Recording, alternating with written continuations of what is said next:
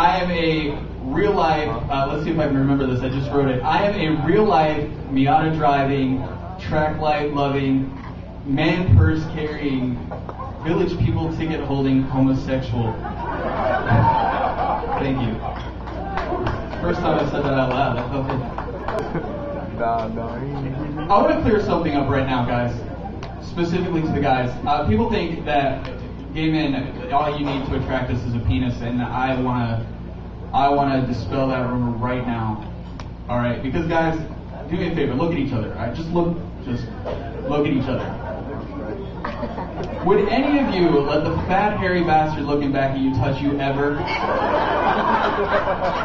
Because I promise I am way more shallow than any of you. All right, I'll give you this.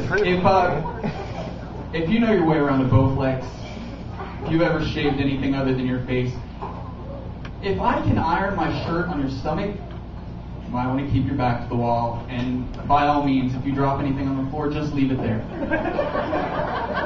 Otherwise, relax. Jesus.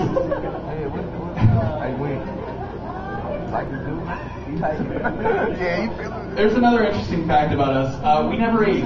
Actually, we don't ever. I'm 28 years old personally. But if I took my shirt off right now, you'd swear you just heard my voice crack.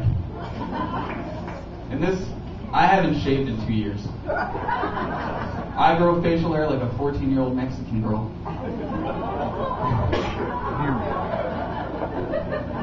Huh. Apparently I can't make fun of the Mexicans in Jacksonville. Who I blame for my gay nature, though, is actually my mother, and I'll tell you why. We all have crazy moms. You guys can relate with that, right? Well, I'm certifiable. She's bipolar, meaning she's either way up here or way down here all the time, and you never know what you're going to get.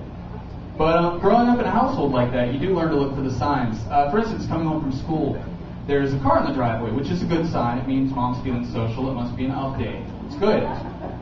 When there's a big pane of glass, though, between the front seat and the back seat of that car, not good. Somebody might be dead. Walk in the house one day after school, and the cat's lounging on the dining room table. This is a good sign because the cat runs and hides when mom's having a bad day. She knows when the storm is coming. She's smart enough not to be there. So she's out in the open. It's a good thing. But on this particular day, there was an apple in the cat's mouth. It wasn't even Thanksgiving. That's the first and last time I ever ate pussy.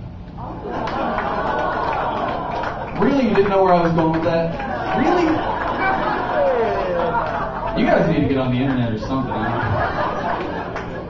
I will say this, though. I did learn in that moment that if you squeeze some lemon juice on it, it doesn't taste fishy at all.